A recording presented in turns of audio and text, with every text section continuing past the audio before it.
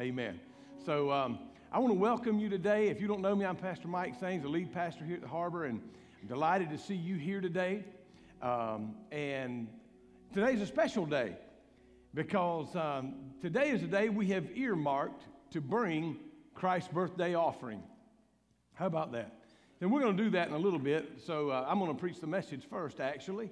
And so, but I want you to join me in prayer, though, right now, because we got a number of people that are sick right now during the holidays. And how many of you know you can't decide when you're going to get sick? None of us would ever decide to, would we? No. But nonetheless, Kelly's sick. She's down with the flu, and she hates to miss church. In fact, she don't miss church unless she just can't come. So I want you to join me in prayer for her. And there's many others, too, that are sick. I know Brother Stanley has been really sick, and different ones. But I want us to just join together in a word of prayer for that. Before we go, can you just join me in prayer right now for not only those, but you may know some that are sick as well. Father, we just come to you right now, and we thank you for this opportunity to come to your house and to worship you together, to join together in faith, Lord, for those that are sick, those that are hurting. Lord, I just believe you, God, that you're going to have your way in our service today, that you're going to meet with us here in this place. And God, that when we're done, Lord, that you'll be glorified and lifted high. And so thank you, Lord, for this time we have to come together. And I'm excited and I'm expecting, Lord, what you're going to do today. And the church said, Amen. So God bless you. We've had a wonderful, wonderful time. Last week we had just a blowout kids Christmas presentation from the Harbor Kids Department. Check this out, 768 people in the house. We ought to give the Lord praise for that. And if that wasn't enough, on Santa and s'mores, how about this? Now, Sister Brenda Patterson led this movement, and Emery, but Brenda was in charge of this overall ordeal, and Santa and s'mores was a huge success. Another over 600 people filed through here to see Santa Claus and have their picture taken and yada, yada, yada. Now, please don't be mistaken if you're here for the first time and think this church is all about Santa Claus. We understand Santa Claus is that, but we give glory to God. And the greatest gift ever given to man, that is Jesus Christ. And we're going to, matter of fact, preach a message this morning about the birth of Christ. But I would be remiss if I didn't just brag on some of the things that have happened and just say a big hats off to Emery and to Brenda and Kelly Patterson who made that happen the other night. And then the kids program, and the Sunday before that was the Christmas cantata. And Adam led that with Amber, and just my hat's off to everyone. So can we give them another big hand, would you? I do want to mention something. I'm going to mention it now, and I'm going to mention it again, and then our host, Brother Mike, is going to mention it before y'all leave. And that is next Sunday, the 30th, there will only be one service. It'll be at 10:30. So if you get here at 9, we still have things ready. I mean, we'll have the coffee made, and you can come and pray till 10:30. But don't leave. There's only one service next week, and so I would urge you to be here a little bit early, though, to just get a good seat, because it should be a packed house trying to bring us all under one roof at the same time. So enough about that. This morning, if the Lord would help me, I would like to go down the road, if I may, of talking about the biblical facts of Christmas. Now, we don't know that Jesus was born on the 25th of December, and it really doesn't matter. That's the day we have chosen as a people to honor and, to pay respect and identify the day that we celebrate that he came. It's really not important that he came December the 1st or January the 1st or December 25th or whenever. The fact is that he came. Are you with me? Because Paul the Apostle said, if he did not come and sacrifice and die and be raised from the dead, then we are still in our sins. So thank God he came. So I want to give you the biblical facts this morning, and I really have more preaching than I've got time. So I won't linger too long in any particular spot, but I just want to give you 3 particular facts this morning, and then I want to ask you one question. And so that sounds real simple. Leave it to a preacher to make it longer than it should be. But nonetheless, the first of the three facts is this, that God gave us his word through the prophets of the coming Messiah. Now here's what you need to understand, that God created man in his own image. We understand that way back in the Garden of Eden. You remember that? He created us. He created the trees and the plants and the birds and all that was there. And he put us in the garden, and he gave us dominion over the garden. And he said you could do everything you wanted. You could eat anything except this one tree. Y'all with me? You can't eat of this. And so, of course, you know the story. They did eat of that tree. And then God come in the garden, and he asked them about it. Yeah, we did eat of the tree, and we're scared now because now we realize that we're naked. And we're afraid because of what you're going to do. And so God killed an animal and made skins for them. He made clothes for them. But here's something else that happened to them. They gave up on that day the Eden that they lived in. On that day, they gave up this ground that yielded its strength. And these herbs and vegetables and everything that was there. They also gave up this paradise of God, because the Bible says God escorted them out with their new clothes, if you will.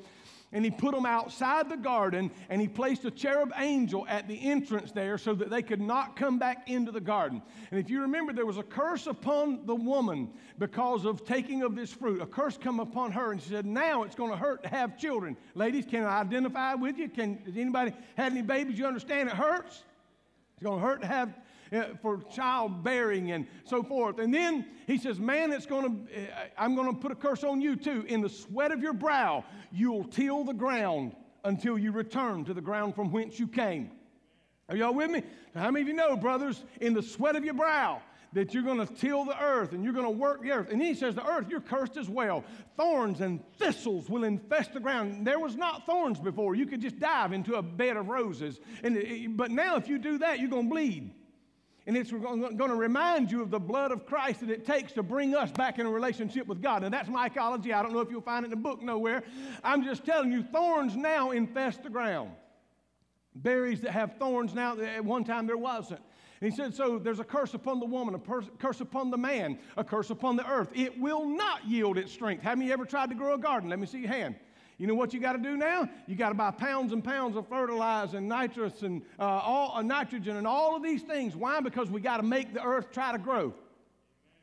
Because it don't yield the strength that it used to. So a curse upon the woman, a curse upon the man, a curse upon the earth. And then he says to the snake who used to walk upright, cursed you are, and upon your belly you'll eat dust all the days of your life, and man will bruise your head. I proved that last month. I found a timber rattler on my front porch. And I bruised his head so bad that it's not even attached to his body no more. But anyway, man will bruise your head, and you will bruise his heel.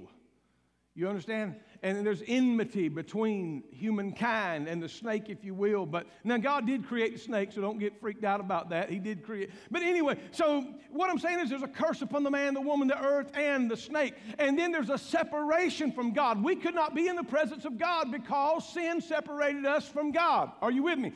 And for years and years and years, even when man died, when Adam died, when Noah died, when all of these Old Testament guys died, they couldn't, even their spirit could not go back and be in the presence of God, but they were held in a place called paradise in the lower parts. There's a great gulf right here, paradise over here, and hell over here. How about that? But then the Bible says that when Jesus came to this earth, all things changed. So I wanted to show you the importance of his coming, because if he did not come, we could have never gone back into the presence of God, because sin had separated us from God. But because of the gift of God, how many of you know the Bible says every good and perfect gift comes down from the Father of lights? Every good and perfect gift comes down from him. So God gave us what? His only begotten Son, that whosoever believes in him should not perish but have everlasting life. Let me jump ahead real quick, because if I get into this, I might forget to tell you. But when Jesus came, you know, we'll talk about that in just a moment, but when he died, you know what the Bible says? They put his body in a tomb. But you know what? That was his body. You know what Jesus, where his spirit was? He went down to the lower parts, where there was hell on the one side, the great gulf, and then paradise, where paradise means orchard of God. It's like the Eden of God. And the devil had control. Satan had control. He couldn't hurt them, but they could not be free to be back with their Creator. But the Bible says Jesus came down to preach deliverance. Now, I'm going to tell you this real quick because I got to get to my message. But this is a side note. So here's paradise, and the Bible says, you know what Jesus said to the thief on the cross? You remember when he said, Lord, remember me when you come into your kingdom? This day thou shalt be with me. Where?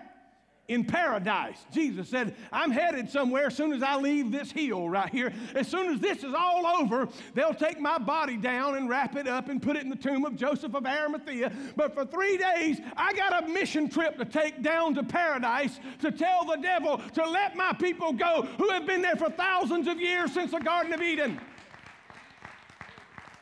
It's important that Jesus came. He was destined to die. So he came, and, all of this happened, but I know you want a little bit more proof. So Jesus said this when he was preaching one day. He says, as Jonah was in the belly of the fish or the whale for 3 days, even so I, the Son of Man, must be in the heart of the earth for 3 days. Huh? That's right. Well, another one, since you're wondering. He said to the officials that day, he said, you destroy this temple, and I'll raise it in 3 days. Well, standing near the temple, they thought he's talking about the temple that they had built. They said, for 46 years we built this temple, and you'll raise it in 3 days. However, he spoke not of the temple made with hands. He spoke of his own body. Now, one more proof real quick before we dive back into the message. Paul said, who is he that ascended up on high, but first descended to the lower parts and preached deliverance to the captives? Just so you know. So it was important that Jesus come. So I want to show you these 3 facts. I told you it takes a preacher a little while to. So the 3 facts, number 1, the Word of God prophesied the coming of the Messiah. Hundreds and hundreds of years. Let me break that down for you. Matter of fact, way back in Deuteronomy, Moses said in Deuteronomy that it would be a Messiah, would be a prophet like unto himself, like unto Moses. Hosea said that he would be born and that he would go down into Egypt and that he would be called out of Egypt. David said in the Psalms that he would be called God's son. He further said that he, in Psalm 110, 1 through 4, he said that he would even be greater than David. And to tell the Israelites there would be a king greater than David would be something serious. And so then Malachi says that he would be preceded by John the Baptist.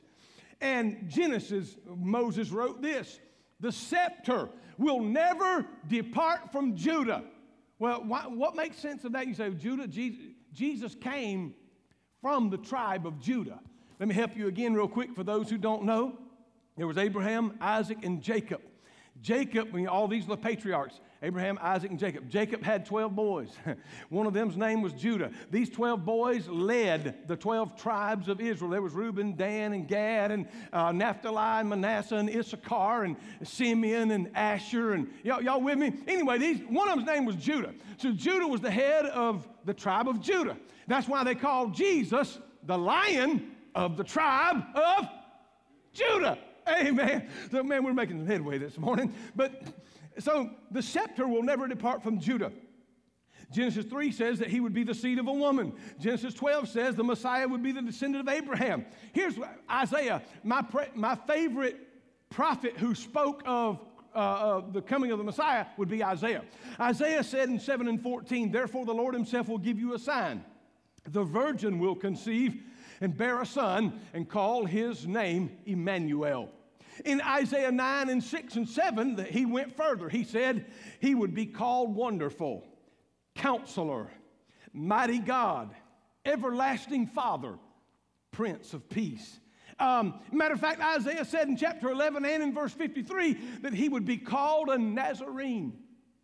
Now, isn't it amazing to me that because of Herod's terror and his rule that he turned down into Egypt, but then when Herod died and his son Archelaus reigned in his sight, or in his stead, he come up out of Egypt, but fearing this, he turned into a little town called Nazareth. Why? The prophets had said he would be a Nazarene, that he would come from Nazareth, that he would have gone down into Egypt and returned. Let me move on. Isaiah 9 says this, The people who walk in darkness will see a great light. For those who live in the land of the deep darkness, a light will shine. You will enlarge the nation of Israel, and its people will rejoice. Let me step down to verse number 6 for time's sake. For unto us a child is born, a son is given. The government will rest on his shoulders. Thank you, Lord. It ain't on the Democrats or the Republicans because they couldn't find their behind with both hands. Are you with me? Say amen. That wasn't in my Christmas notes, if y'all are wondering. As he will be called Wonderful and Counselor, Mighty God, Everlasting Father, the Prince of Peace. His government, and watch this, his government and its peace will never end. And he will rule with fairness and justice from the throne of his ancestor David for all of eternity. The passionate commitment of the Lord of heaven's armies will make this happen. Isn't that amazing? And then in verse 11, or chapter 11, verse 1, he said, watch this, a shoot will come forth from the stump of Jesse. Jesse was David's father. He said, and from roots a branch will bear fruit. The Spirit of the Lord will rest on him. The Spirit of wisdom and of understanding, the Spirit of counsel and of might, and the Spirit of knowledge and of fear of the Lord. And he will delight in the fear of the Lord. And he will not judge by what he sees with his eyes or decide with by what he hears with his ears, but with righteousness he will judge the needy. And the justice he will give decisions for the poor of the earth. How about that? Isn't it amazing the amount of scripture, the amount of prophecy about the Messiah hundreds of years? Isaiah spoke 720 years before Christ was born. You know, I'm only 52 years old, but 700 is a pretty good while. Y'all with me? So, and then Micah, my little grandson named after Micah. But Micah said, but thou, Bethlehem, in the land of Ephrathah, though you are smallest among the clans of Judah, out of thee shall come one called ruler. Are you with me? Watch this. So he says he's going to be born in Bethlehem. Now, I got another prophecy. This is going to blow your mind right here. But this takes us all the way back to the book of Numbers. Y'all remember the book of Numbers? Genesis, Exodus, Leviticus, Numbers, the fourth book. The fourth book, way back then. Now, of course, I've already quoted from the first book. So, anyway, but Numbers, here we got a guy by the name of Balaam. Now, Balaam was a kind of a sham prophet, if you will. I mean, he reminded me of some of our TV people. Anyway, he could easily be convinced to try to say words that really God didn't say. Are you with me? So, a guy by the name of Balak of Belpeor hired him to come and prophesy against Israel. And I wish I had time to tell you, but I don't. But for 3 times, he went to different places, and God had told him not to go. God told him not to go, but he went anyway. How many times have you been guilty of that? Don't raise your hand. God said, don't go, but he went anyway. Because the man promised him a big pile of money if he'd go and prophesy and curse the children of Israel. So he kept making excuses. He wanted to appease God, but he wanted the money. But anyway, he's on his way, and every time he opened his mouth to curse Israel, he would speak things like, there's the children of Israel, growing upon the plains, multiplying, and God's hand is upon them, and yada, yada. Man, he'd start talking, and all of a sudden, this guy would say, I'm hiring you to curse them, and it sounds like you're blessing them to me. And he'd turn around and say, I can't say anything other than God has told me. In other words, I wasn't even supposed to be here. And then he'd bring him somewhere else, and he'd open his mouth, and he'd begin to bless them. He'd bring them somewhere else, and he'd look from a different mountain, and he'd begin to bless them. Well, and now God punished him for all of this. He almost killed him, to be honest with you. But if it hadn't been for his donkey, he would have killed him. But anyway, all of a sudden, he said something that really mattered. And how many of you know that God can speak through anyone or anything? Matter of fact, it wasn't but just a chapter or 2 earlier. He opened the mouth of a donkey and spoke clear words from the mouth of a donkey. Anyway, I got a series coming up on that next year, so y'all need to stay tuned. But anyway, Balaam began to prophesy in Numbers 24, and he says, watch this. Here's amazing, because 3 times he's tried to curse them and whatever, but nonetheless, he says, I see him, but not now. I behold him, but not nigh. There shall come forth a star out of Jacob. A scepter shall rise out of Israel, smite through the corners of Moab and break down the sons of tumult. Are you with me? Here's Balaam prophesying the coming of the Messiah. It's amazing to me, Lord. So let me move to the next. I told you I was going to make give you three facts. Well, the first, God's word said he was coming. The second, God gave us his son. In other words, he kept his word. So he says this, the prophets declared it. It was revealed time and again. In fact, John says this in chapter 1 and verse 14. The word, capital W, was made flesh and dwelt among us, and we beheld his glory, the glory of the only begotten Son of the Father, full of grace and truth. Amen? Truth, grace and truth. He kept his word. Matthew 1 and 21 says, watch this. In Matthew, we're going to find the latter half of chapter 1, the Christmas story there, and in most of chapter 2.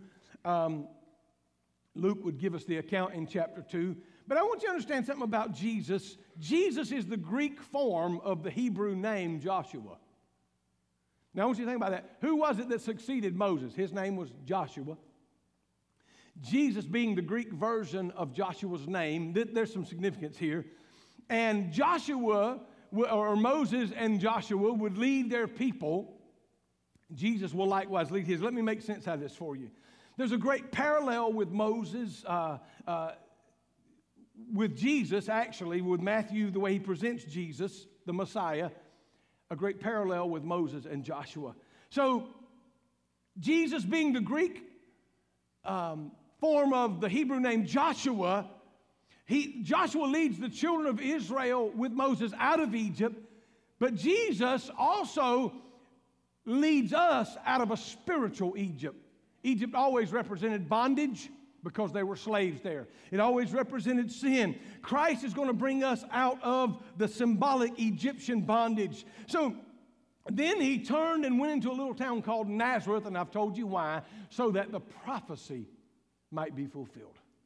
I heard an errant congressman on TV this past week talking about how, if there had been no wall or whatever, and of course we could get political. Please just stay Christmas with me and not political. But the guy misinformed in the sense that had there been a wall around Egypt or whatever, he couldn't have got there. I thought to myself, well, I think Nehemiah went back home and built walls around Jerusalem because they had been destroyed 120 years and everybody walked by them, Democrats and Republicans. Well, I don't know if they had that back then. Anyway, but nonetheless, he come home and rebuilt the walls. So what I'm saying is, man, people use the Bible all kind of ways, but just so you know. So he turned and he went down. But here's what I thought when I saw the congressman say that. I said, no. Here's the bottom line.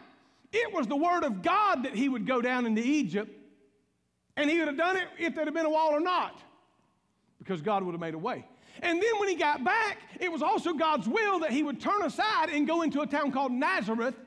Because it was already prophesied that he would be called a Nazarene. And you remember they would later say, what good could come out of Nazareth?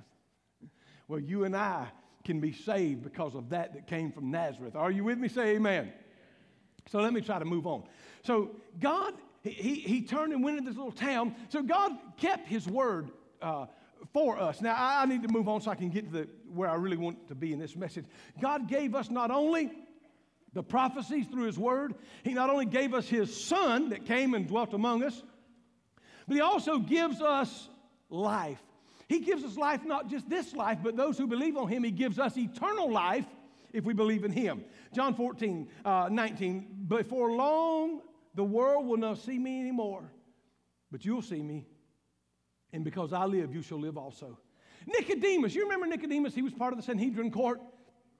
He came to Jesus. He said, and Jesus replied, very truly, I tell you, no one can see the kingdom of God unless they are born again. And how can someone be born when he's old? Nicodemus asked. Surely they cannot enter into their mother's womb the second time and be born. Well, Jesus went on to tell Nicodemus that you don't understand. As smart as you are, you don't understand. Don't look around right now, but you ever seen any smart, dumb people? Just look right at me. I used to call them educated idiots, but I don't want to be that harsh no more, so I've gotten saved since then. Won't be that cruel anymore, but nonetheless, smart people that do dumb things. Anyway, so what Jesus was saying was, if you're born again, See, we've all been born. I don't think any of us were hatched. Born of water. Ladies, you're familiar with the term breaking water? Yep. So then we're born of water, and then we're born of the Spirit when we get saved. So that's what he was talking about. He gives us eternal life. So now today, I want to talk to you because he has given us his word. He gave us a son, and now he gives us eternal life. There's no doubt about that, because if we believe on him, we have eternal life. He told us that he's prepared a place for us, and he's going to come again and receive us unto ourselves, or himself, where he is, there we may be also. So, but now I want to talk with you a little bit more about a visit that happened, and then I have a question for you. Different writers saw it different way. Matthew primarily, and then in Luke as well. But we know the story of the night Christ was born, and the shepherds came, and the star guided them, and all of these. You understand all these wonderful things. But I don't have time to give you the entire deal. But here comes three kings. You remember the three kings? They come from a long way. They were considered in those days, wise men were astrologers, diviners, sorcerers. And so we're not saying that they were saved men, that they were God-fearing men or whatever. They could have been just doing astrology. Okay? But nonetheless, these men came, and I want us to examine the gifts that they brought. I wish I had time to tell you more. And let me just say it like this. I find it amazing that the king, Herod, who was king, found out about Jesus coming, because first of all, Herod was not, if memory serves me right, he was not a natural born citizen and would not have had a natural claim to the throne, but yet Jesus was. And going into some of the reason why he would want to kill him. So you remember when he met with the wise men, they come, he said, hey, where are you going? They said, well, we're going to find where the one is born King of the Jews. We want to worship him. So Herod, lying, like many politicians, says, I too would like to come worship him. He didn't want to come worship him. But he inquired of the wise men and found out there's a 2-year span there that they had talked about. So he ordered the execution of all baby boys that were 2 years old and younger. Isn't that cruel? Could you imagine that? He ordered the execution. But of course, Herod, it wasn't no big deal. He executed a wife and some children. He executed people that, if there's anybody that gave threat to his throne or his reign, it's over for you. That's how it was. So anyway, but the wise men came to see him, and then when they came, they brought gifts. Now I'm going to tell you about these gifts in just a moment. But after they brought their gifts, the Bible says an angel of God came to them and warned them and said, Herod's not telling you the truth.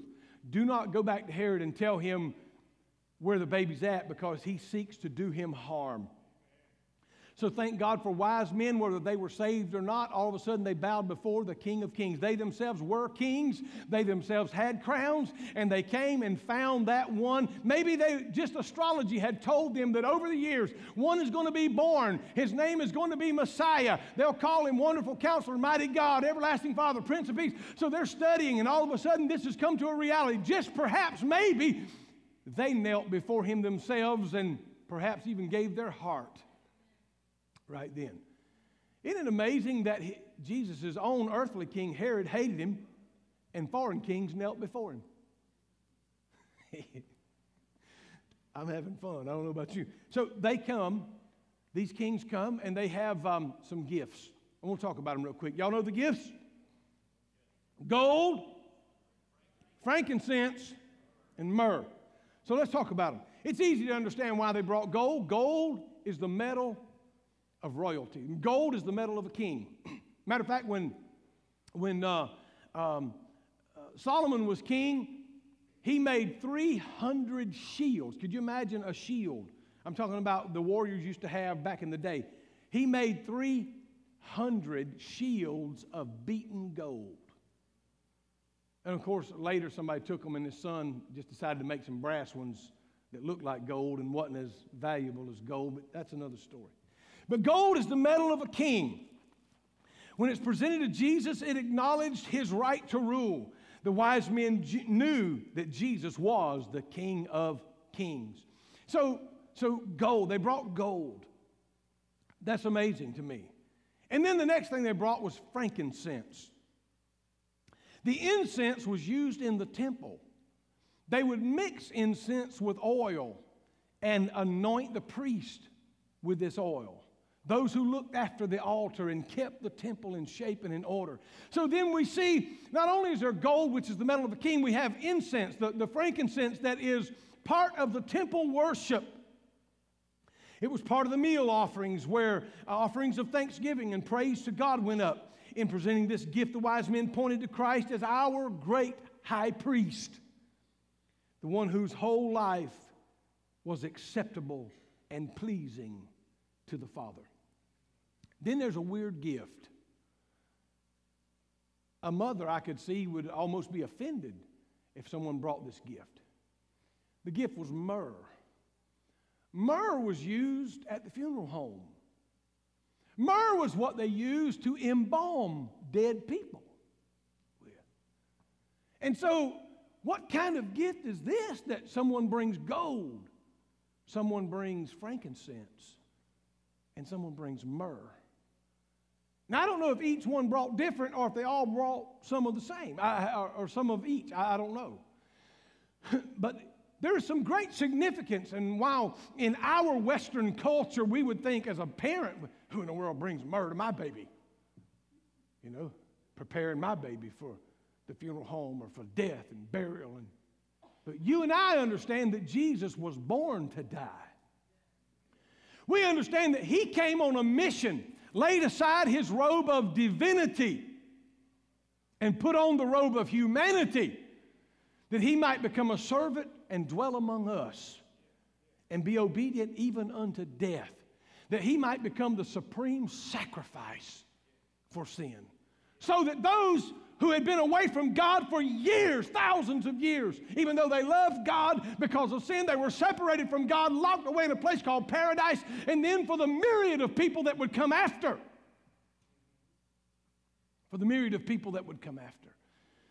which was us, Jesus come and became that great sacrifice. So here's what you understand about myrrh. Myrrh was used for embalming. And by any human measure, it would be odd, if not even offensive, to present an infant with such a spice. But it was not offensive in this case. Nor was it odd. It was a gift of faith. It was a gift that God is going to bring you in 33 years to the place that he had planned, to the place where you agreed to become the supreme sacrifice. You see, we do not know precisely what the wise men may have known or guessed about Christ's ministry, but we do know that the Old Testament again and again and again foretold his suffering. Matter of fact, Isaiah 53, oh boy, would be a great example when he said, "Who has believed our report? And to whom is the arm of the Lord revealed? For he shall come forth as a tender plant, as a root out of Jesse." He says, and he goes on about his sufferings. He says, he'll be smitten and afflicted for our transgressions and bruised and chastised. He said, when we look upon him, we'll see no form nor comeliness that we should desire him. He's despised and rejected of men, a man of sorrow and grief. And we hid, as it were, our faces from him. The Bible depicts his great suffering. But his suffering would bring our freedom.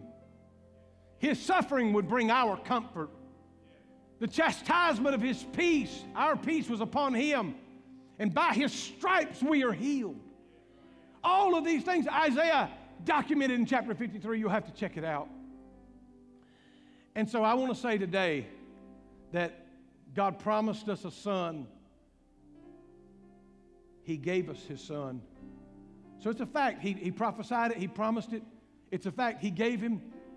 And then another biblical fact is we have, because I live, you live also. Because I've accepted him. For he said, if I believe in my heart and confess with my mouth, I shall be saved. For with the heart man believes unto righteousness, and with the mouth confession is made unto salvation. So if I believe in my heart and confess with my mouth, I am saved.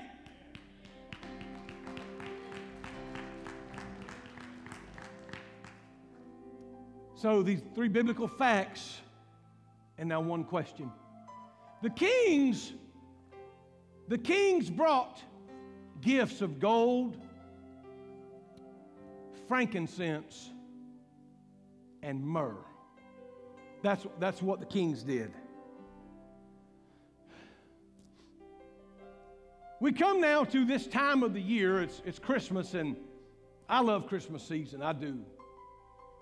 And it's not just because of the gifts. Gifts are one thing, and that's great. And even if you don't have money to buy physical gifts, to be around the family and to be around friends and love on one another and just cherish the times is a gift in and of itself.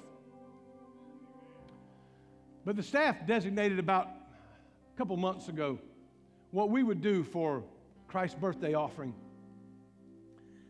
I got a message this morning from someone who could not be here. But they said, Pastor, please fill out an envelope for $500. Me and my wife want to be a part of Christ's birthday offering. I said, thank you so much and Merry Christmas to you. I've prayed about what Kelly and I are going to do. The Christ's birthday offering is, as a matter of fact, my apologies, we didn't do one last year. How silly of me. It just got by me. And now you're probably saying, that's a first for a preacher. But you're a wonderful giving church.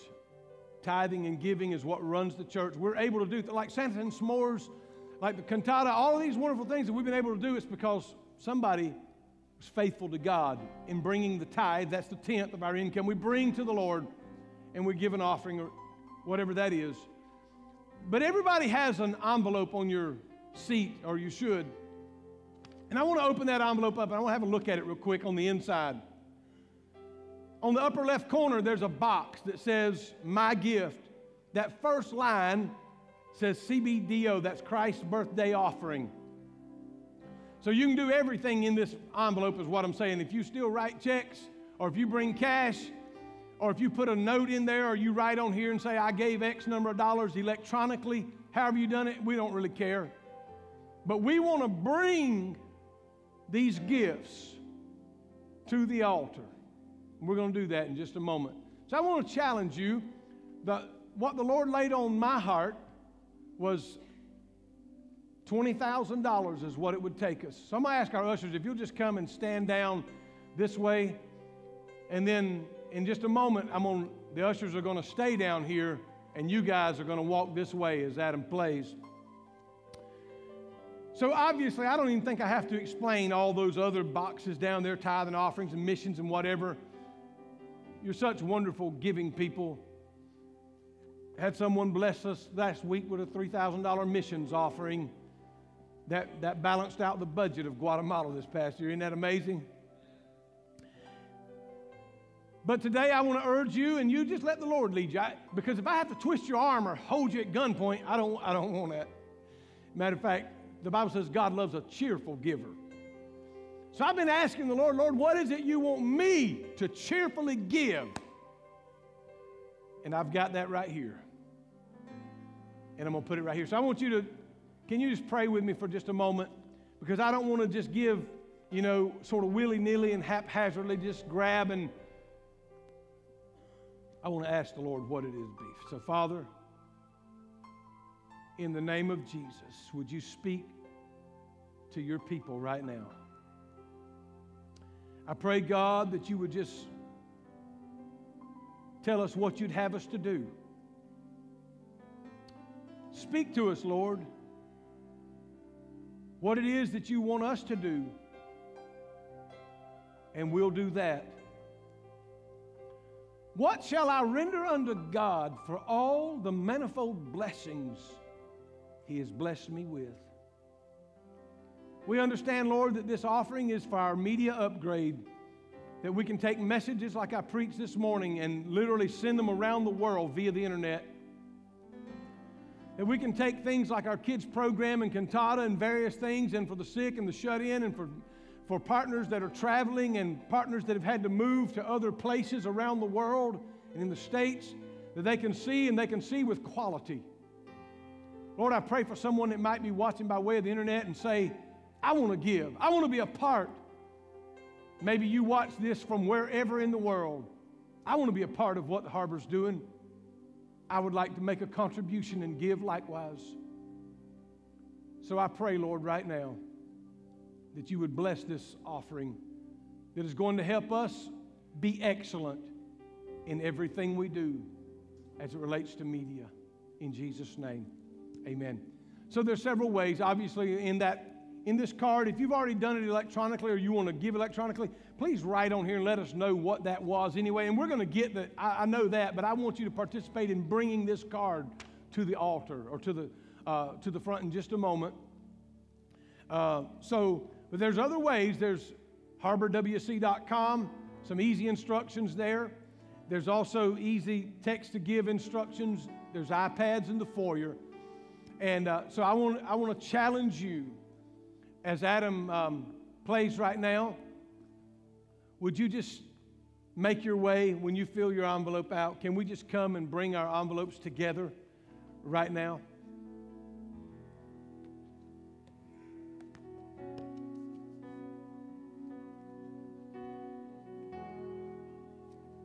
Oh, come on, ye faithful, bow before our Savior. Come, let us adore the one who came for us. Glory in the highest, praise the name of Jesus, our King. Thank you so much.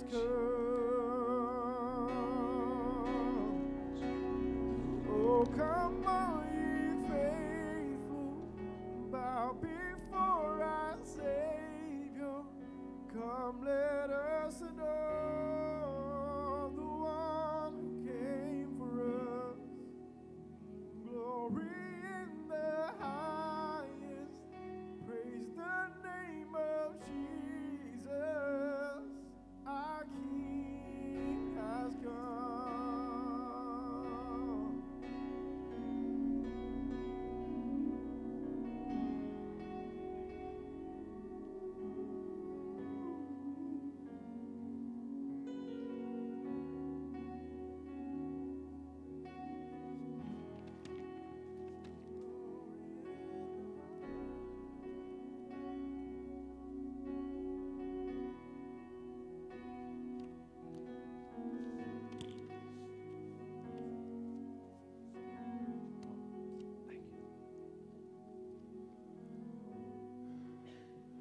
Let me say thank you so much for whatever it is. I'll tell you, I struggled in my own. I said, Lord, what do you want me to give? What do you want Kelly and I to give? And because I don't want to ask you to do something that I'm not willing to do myself. I don't want to ask you to sacrifice and me just sort of enjoy, and not, no. I want to be a part of it. I want to be able to say, I gave what God laid on my heart. And we'll see, because I'm convinced, if we all, collectively, and there's probably 1,500 people that call the Harbor their home, if you count all of them that ever come at all. If we all just obeyed the Lord, there's no telling what we would accomplish. And the beauty is this, that when I obey God, I give, and He gives back, and His hand is so much bigger. I can remember times where I've said things like, Lord, I don't know if I can do this. And about the time I do, next week or the next week or something, boom, God's blessed me and said, look here. And you were doubting. Right? So let me thank you from the bottom of my heart for what you give. We won't know until it'll be tomorrow sometime as far as what happened here. But then there will be people that were traveling and probably won't be able to finish things out till next week, and that's okay too. But as soon as we know, we'll let you know, and we want to do our very best. Our goal is $20,000. We have no idea how it'll shake out, but I'm just believing God that with His help and our obedience, we'll be there. Amen. God bless you. Our ushers are going to serve you again. How about that? Our ushers are done. I know them people are saying, man, look at the preacher, man. We done brought it. Now they're going to come take it. No. We can cut that out of the tape for the internet. Anyway, so we've already prayed. Brother Mike is coming now. He's our host today. He's going to share a couple of things with you. God bless you, and I hope you have a very Merry Christmas. And if you travel, be careful and buckle up. All right, God bless you. Amen.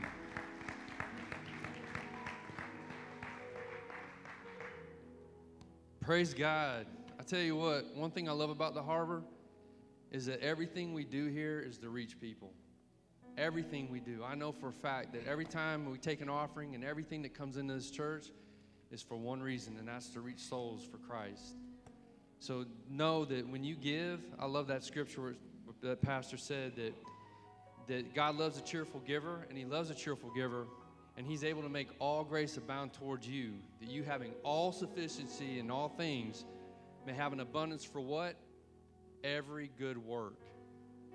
Every good work that God has, it requires something. It requires time, but it also requires finances. And like I said, I love this church because everything we do is to reach people. Everything we do. All those things that Pastor talked about, the Christmas cantata, the kids doing their play, the Santa and s'mores, it's to reach people. It's to reach people. It's to have fun. It's to have a good time, but it's to reach people that may never come to church in a normal setting. So part of that whole media thing is to reach people that may not be able to come, that may not be able to get here, may be in a place, may be deployed overseas, and they want to know Christ, and they want to see, and they want to get fed, and it gives us the ability to do that. We have 2 announcements.